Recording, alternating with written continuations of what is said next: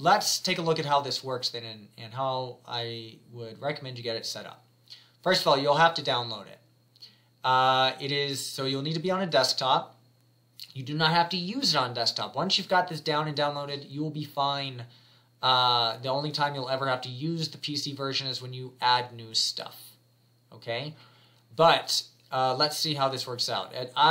In other words, when you want to get into the community, let's say, for instance, you know, I want to go on and look at a few cards.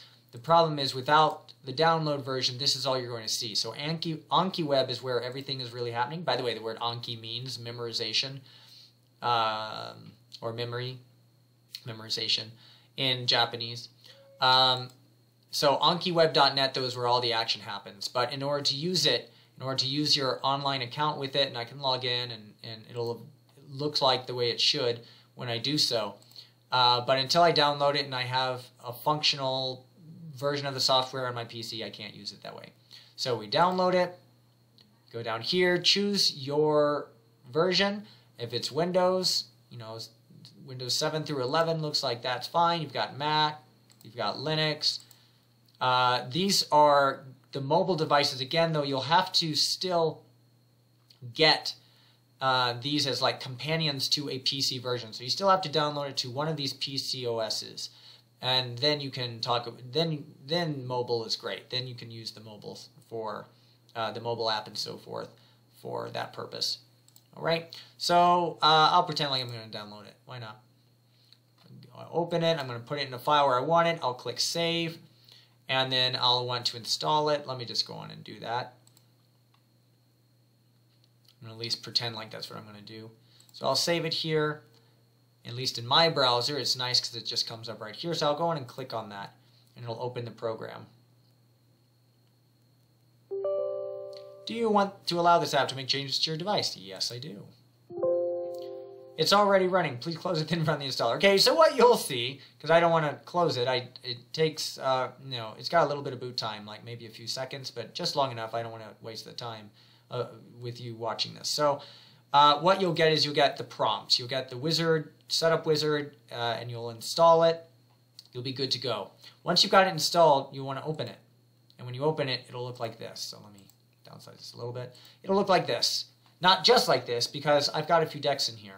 These are not my only decks, by the way. I have more than one Anki account.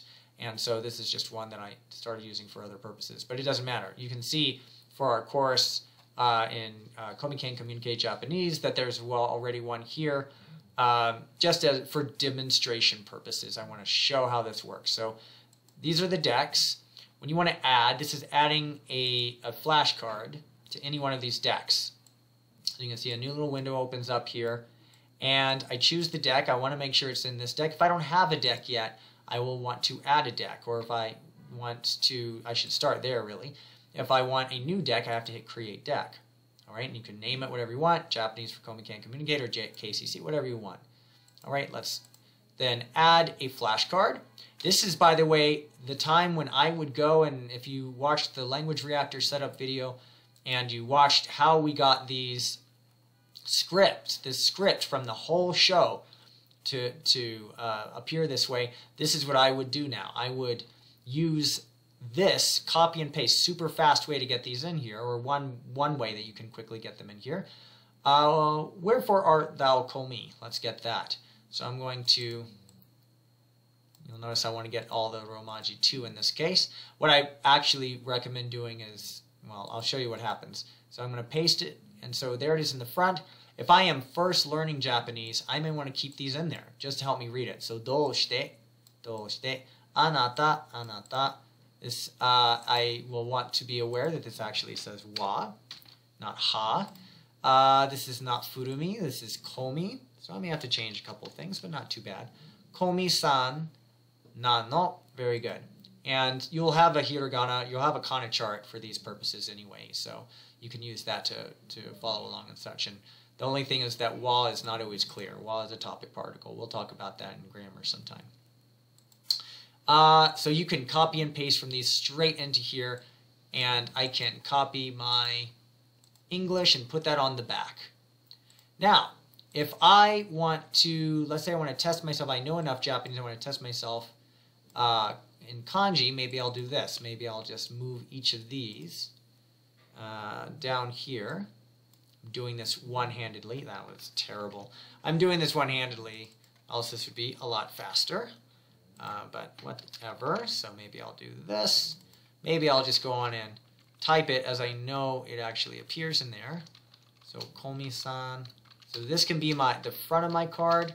And maybe for each episode, I'll just make a few of these, but they'll be super useful. Not that wherefore art thou Komi is what you need. Yeah. Anyway, どうしてあなたは more useful phrases. Find useful phrases, and then you can put them in here. どうしてあなたはKomi-sanなの? All right, and that way, what I've got here is I've got a way of also focus more. If I think that's where I want it. Oh, English definition. Yeah, so if I'm testing myself on English, like if I can translate this or not, I'll put that there. Otherwise, it would be totally worth it to instead have that down here. I agree.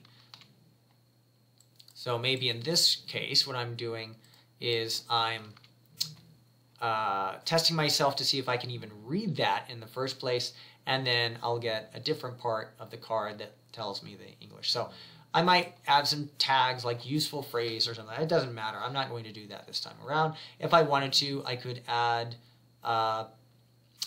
things like pictures and audio and stuff. That could be really useful. But for now, we're going to just keep it simple. We're going to hit add, and you'll notice it then goes, and I can make a new card really fast and easily. It'll just go straight to a new card. Now what I'm going to do is I'm going to go check out my stuff. I'm going to check out my cards. Actually, this is how I start studying, so I don't want to just click on the deck. Let me go click on Browse instead, and I get this really huge list. I just want to make sure my card got in there okay, so let me come down to decks. And you can see why people get a little bit unnerved by this, by Anki, when they're still trying to get Japanese down and they're not sure how to use interfaces like this. But it just takes a little bit of patience. So just be patient with yourself while you're figuring this out, and send me messages or ask questions, and it won't take much to get the hang of this, and then you'll be a pro. So there's my card. Very cool. Except I'm not being tested on it right away.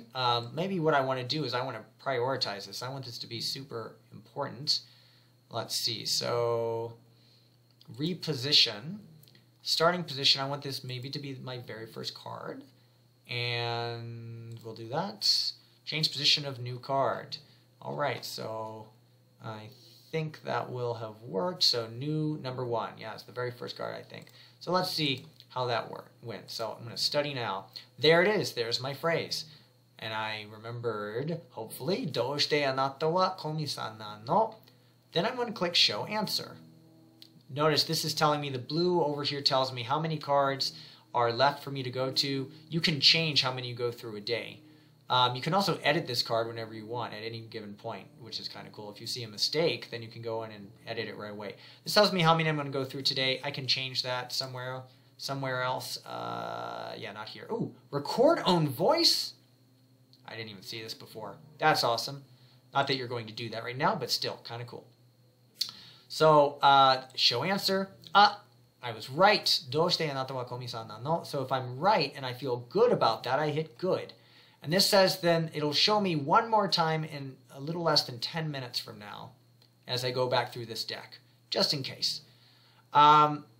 Or I can say, no, that was super easy. It won't show me it again for 4 days. So it will not show me this again every time I come back to the deck. It's not going to show it to me again if I already know it. And then that 4 days will increase to farther and farther out. It'll eventually be months, 4 months, and then maybe even years before I ever have to revisit this card. Super excellent way that spaced repetition works. If it was hard for me, I need to review it sooner. If I just didn't get it at all, I need to review it again. And what if I also want to test myself on the English definition? Maybe this is not enough. Maybe I'm no longer testing myself on just the reading. Maybe I can read it just fine, but I need to remember what it said. And at least in the script of the show, it was wherefore art thou Komi. So I now click on that. Okay, now I know what that was. So I can test myself on multiple things. I can't do this on Quizlet. I cannot do this on Memorize. I can't do this without either getting a paid version with extra fields or, you know, creating multiple cards, which is what I do sometimes for my classes who use it. But this is way better because it's all on one card and I'm testing myself on what it is I really need to know, what I need to be tested on. I hit good, and then it goes on to the next card. And you see this went down by 1. And it says, so the red number here now in the middle will indicate what one card or how many cards I'm going to review again before this session is over. And then when it finally goes to green, I'm not going to do all of them, so let's just say easy, easy, easy. I was making this originally to, yeah, nice. I was making this originally for classes, but ended up not using it. Keep going, keep going. Eventually, I need to see the card that I'm supposed to review again. So I've gotten through all of these. I don't have to review these again for days now. Whoops. Go on, go on. Let's just for the heck of it, let's say I hit again. Okay, see how that increased now to 2. So now the rest of these are easy. Now I'm going to run through the ones I missed. Oh, I know what that is now. Okay, good. Probably if I missed it last time, I'm going to hit good again, just to be sure I run through it one more time. All right. Yeah. And wherefore art thou komi? Okay, easy. And, oh, one more time this guy before I can wrap up. All right, I'm going to say I'm good on this one. Maybe I'm still just a little unsure I'll remember it in the future, so I'll hit good for now, and they're not going to make me do it again. Okay? That's how that works. And if you did this every day, you would be spending so much less time trying to memorize and remember stuff, and you'd be using cool phrases. Now let me talk for a moment on this. You saw most of those cards that I flew through were particles and words and stuff. You can do it that way, but my biggest recommendation is to do whole phrases, preferably useful phrases. Some of this stuff should not be on screen. But hopefully useful phrases. You know, you want phrases that are going to be useful. So you want to copy over those phrases and try and memorize as much of those as possible. And you might be like, yeah, but what if I don't know all the individual words in there? Get used to the phrases, figure out what the individual words mean, but mostly memorize the phrase, and you'll notice those words will pop up in other places. Like if I did genzai, genzai bofu keiho mo hatsure sarete orimasu, I may not ever see bofu or probably see keiho, but bofu or hatsure again, ever.